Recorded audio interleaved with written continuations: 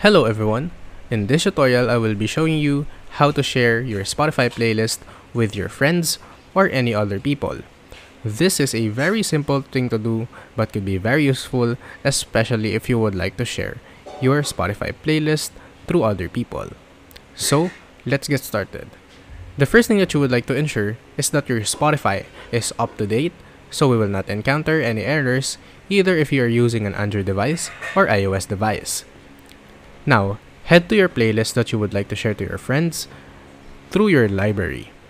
I would like to share this one. Now, click on the three dots option at this middle portion of our screen. And here we can see a lot of options, but we need to click on share. Here we can see tons of options, including our Instagram stories, Messenger, our Facebook feed, our Facebook stories, SMS, or any other social media. But the most useful here is copy link. Once we have successfully copied the link of our Spotify playlist, we can easily paste it to our Messenger application or SMS application and share it with our friends.